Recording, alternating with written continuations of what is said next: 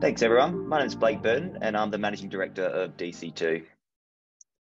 So just a bit of a disclaimer for everyone to read prior to the presentation.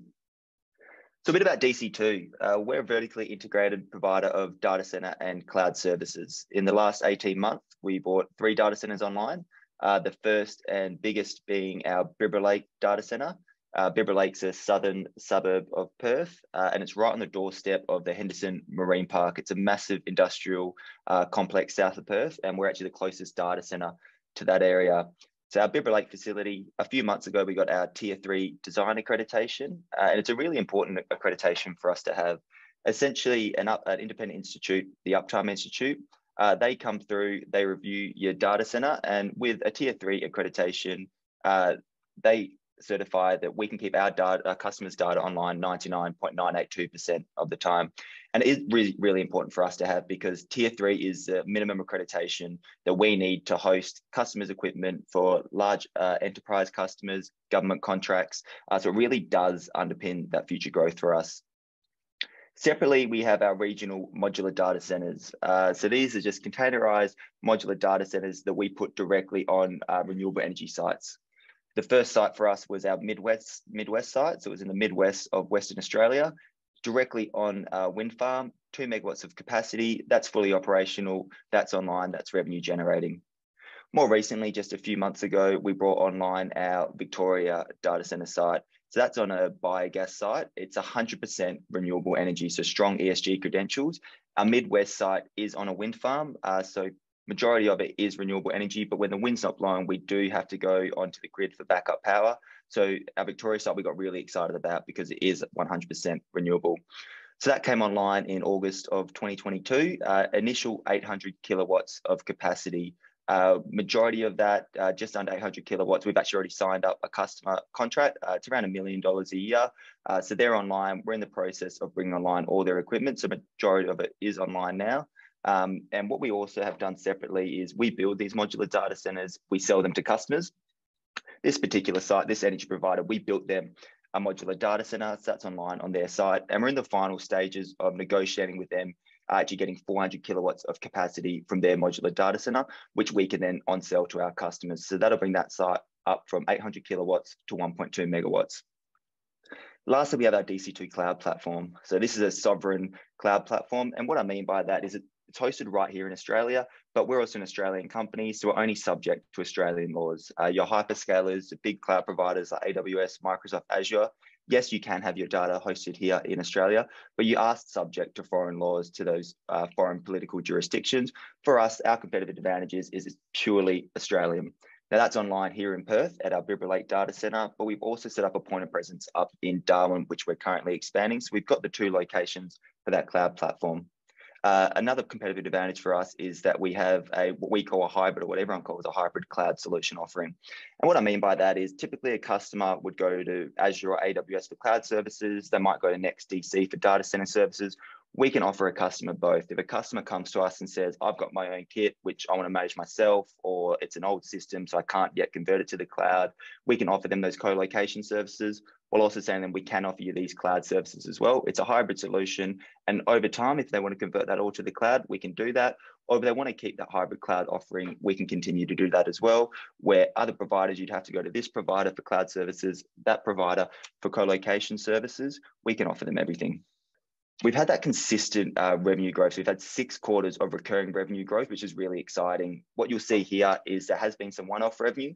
Like I mentioned before, we sell modular data centers. We also sell things like phone systems or services. We'll take any money that comes our way. But our focus really is on growing that recurring revenue, having that consistent revenue coming in month on month. Now, I stepped up as Managing Director of DC2 in July 1st of this year. And over the last quarter, what we've really been focusing on is restructuring the team. We had some staff redundancies, some existing staff. We've actually changed their role within the business. We've created a real clear line of reporting, real clear distinction there. So there's a full restructure. We also went to certain suppliers, renegotiated contracts with them. So the exact same service, we said we want a better price for what we're paying for. They've given us that price reduction. The end result is we've cut out about $500,000 a year from the business. Our previous MD, Justin Thomas, he's now our CTO. He had some performance shares along with our operations manager.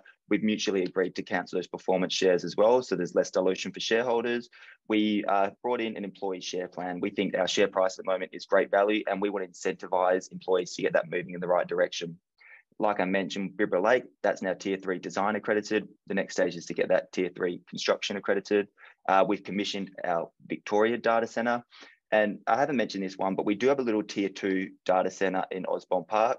Tier 2 data centres are going out of fashion. So we've decided, look, we're going to shut down that data centre. All services, we're moving them across to Bibra Lake. Then we'll shut down that data centre. End result is there'll be more cost savings. So why invest in DC2? Recurring revenue, it's a nice model to have. You have that consistent revenue coming in month on month. We recently completed a capital raising. So we did a $1 million placement. We're also doing a $1 million, up to $1 million SPP for existing shareholders as well. So we're really well funded for that next stage of growth. We've just completed a restructure internally as well. We've got the right people in the right positions. All our data centers, we spent millions of dollars over the last couple of years bringing these data centers online. So they're now online. The next phase is to get them utilized, to get customers in and get that recurring revenue growth. We've got a strong pipeline of sales. So the idea is there, the guys are out, they're on the street, they're quoting jobs. It's now just a matter of converting them. We're looking at offering additional, or we are starting to offer additional services as well.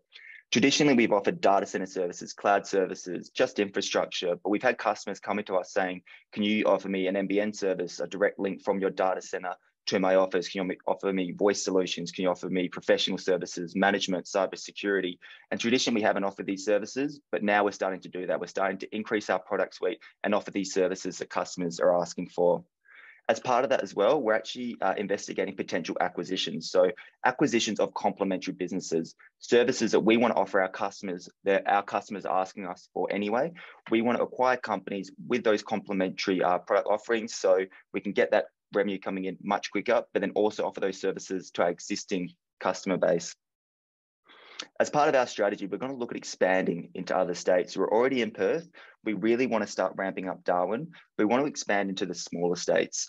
Brisbane, Melbourne, Sydney, everyone does like these big states or these big cities, these big markets, but they're also highly competitive. What we've decided is cities and states like Darwin, South Australia, Tasmania, there's still millions of dollars to be made in these states. So we're looking at expanding into these states either organically or through acquisition.